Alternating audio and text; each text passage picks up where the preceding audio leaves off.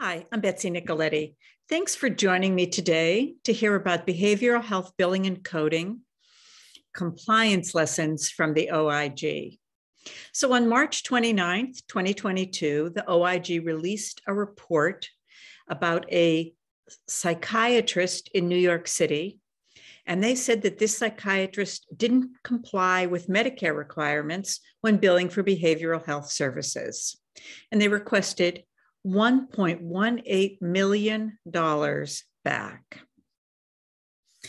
How did the psychiatrist come to the OIG's attention?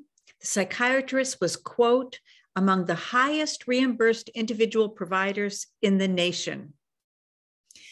So this psychiatrist, as we read the report, provided some services personally and employed social workers who also provided psychotherapy. All of the services performed by the social workers were billed incident to the psychiatrist. So we know there's a financial difference there. Services that are billed under the psychiatrist's provider number, incident to their service, are paid at 100% of the fee schedule amount, and direct billed by the social worker are paid at 75% of the fee schedule amount. So if the psychiatrist billed $1 million, then 25% or $250,000. If they were paid $1 million, then they would have been paid an extra $250,000 for doing it all incident to. It appears that the psychiatrist saw patients, did medication management and some psychotherapy, and then sent patients to social workers for therapy. So if you download that report from the OIG, this is a chart from there in which they describe the type of errors that they found, where they assessed that there were unallowable services and deficiencies. Treatment plans didn't comply, incident to requirements weren't met, a therapist not licensed to provide services in the state, time in psychotherapy not documented, psychotherapy services not documented, and treatment plans not signed. So I'm going to talk about each one of these. But if you've ever read one of these reports, you know that the OIG has its say, and then the group can respond. So the practices lawyer responded to the OIG saying that they thought the extrapolated sum was grossly overbroad and inaccurate, unwarranted, or at the very least, grossly overestimated. They believe some of the things that they are on the rest of this slide are things that they believe that they were doing that the OIG said they weren't. So treatment plans didn't comply with Medicare requirements. They didn't contain required elements, frequency or duration of services. So a treatment plan should include the establishment of the initial diagnosis, evaluation of the patient's ability and capability to participate in psychotherapy, and the initial plan of care, and the goals for the treatment and the frequency and duration of those services. So I'm going to come back and talk about the treatment plan again because they also say that the treatment plans weren't signed.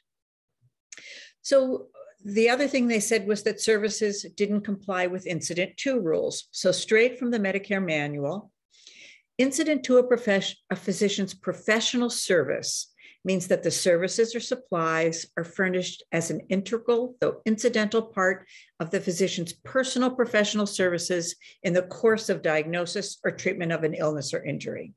So we know if you're billing a nurse practitioner incident to, you're paid at 85% of the fee schedule amount. Billing a social worker incident to, or not incident to, if you're billing a nurse practitioner or PA direct, you get paid at 85%. If you bill them incident to, you get the 100%, so 15% more.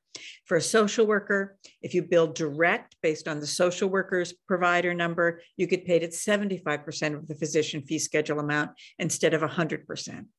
So for that extra 15 or 25%, Medicare wants you to comply with the incident to rules. And they are that the physician sees the patient and initiates the course of treatment or the plan of care, that the physician has subsequent services of a frequency that reflects their continued active participation in and management of the treatment, and the physician And here's the kicker. The physician must be physically present in the same office suite when the service is performed, immediately available to provide help if needed. So we have one physician billing for 5 social workers in this practice, which is why that this individual provider was one of the highest paid Medicare providers in the nation, not for services just that were personally performed, but for these services that were performed incident to. Is it realistic that the physician was in the office at all of those times? No days off, no vacation? The social workers never came in earlier or stayed later than the physician? The OIG notes that there's no log of sign in or sign out. I've never seen a log of a sign in or sign out, but be sure that the appointment schedule supports the physician presence, because that, I believe, as I look at that, is one of the key reasons that they're recouping money from this group. One of the therapists was not licensed or authorized to see patients in the state, and evidently the practice believed there was an exception, but the OIG said they weren't eligible for that exception. This is an unforced error. I don't know anything about baseball, but I believe I'm using that term correctly. The time spent in psychotherapy wasn't documented. Now, any visit, any code that has time as the determining factor, critical care, physical therapy, E&M services based on time, psychotherapy, the time has to be documented in the record. Start and stop times aren't required, but check your private payer policies and then state the time, either the start and stop or time of psychotherapy, 25 minutes. It's insufficient when the clinician selects the code and it comes up in the description. 90832, psychotherapy, 30 minutes with a patient, or sometimes that's described as 16 to 38 minutes with a patient. The clinician must personally document the time. One of those lines on the grid was that the psychotherapy services weren't documented. And this was an instance in which the psychiatrist performed medication management and used an add-on psychotherapy code at the same encounter. Could be, this was a psychiatrist, but this could also be done by a psychiatric NP or PA. Specifically, the New York City provider did not provide treatment notes associated with psychotherapy sessions for services billed. Specifically, for each of the sampled beneficiary days, the New York City provider provided a treatment note for an E&M session, not a subsequent psychotherapy session. So we're billing medication management and office visit and an add-on psychotherapy code. And the OIG says, all you sent us was the documentation for the office visit for the medication management. So we know when the psychiatrist or psychiatric NP or PA are doing that, they must select the E&M code based on medical decision-making, the number of conditions assessed and treated, and their status. And then, and this is an old slide that I put in here, after medication management, X minutes spent in psychotherapy, and then document the psychotherapy session with patient-centered details, the type of therapy, patient's response, goals, progress towards attaining the goals. You want, the OIG appears to be looking for a second note. Now, this is not required by either CPT or CMS, but you have to document the psychotherapy. So you have the E&M service documented for medication management. After medication management, psychotherapy was performed, or a new section, psychotherapy note, and then document it. Patient-centered detail in the description of the psychotherapy, description of the interaction with the patients and the patient's response to treatment. You want to make sure you have that. Specific interventions and advice given, goals and progress towards those goals.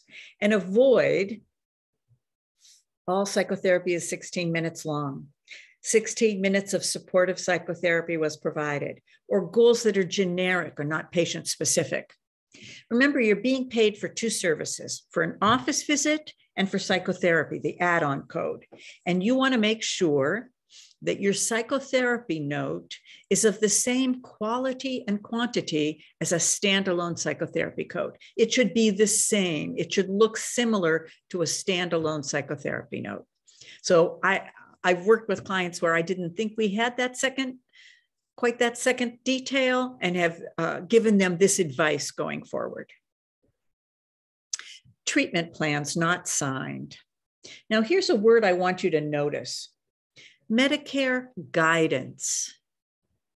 I hope their legal team is responding to Medicare guidance rather than Medicare requirements. It is a requirement that if you're billing incident to, the physician's in the suite of office when the service is performed. But guidance here, Medicare guidance states that services provided be authenticated by the individual responsible for the care of the patient. For 96 of 100 beneficiary days, the New York City provider did not maintain signature pages for the associated beneficiaries' treatment plans.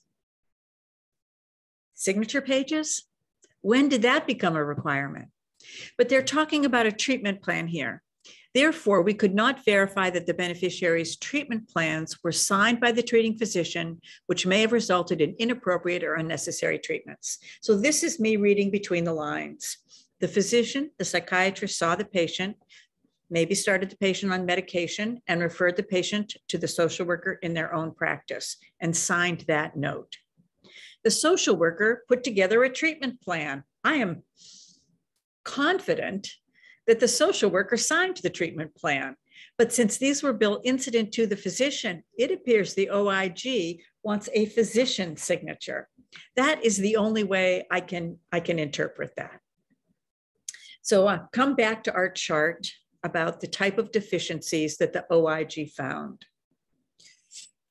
Once when I was in a presentation, I asked, how do we decrease our Medicare risk? And a surgeon in the back, there's always one in the back, says, don't bill Medicare. It wasn't the answer I was looking for, and it's not the one I suggest. How we minimize our risk is to make sure we're following Medicare and coding rules, and to take to heart the type of deficiencies that the OIG found, and to do a self-audit of your records to make sure that your records don't have these type of deficiencies. And I'm using the OIG word for this in your records. You know, I always think of too much encoding depends on the framework of the situation. So I'm sure from the practice's perspective, they were providing needed medically necessary care for their patients. From the OIG's perspective, they were collecting money they weren't entitled to collect. So the lesson that we need to learn is that we should do a self-audit of our records if we're in behavioral health of these issues, if you're in a different specialty, but you bill incident to of the incident to issues, and make sure that you're not making these same kinds of errors. Thanks very much. My name is Betsy Nicoletti, and I appreciate the time you spent listening to me today.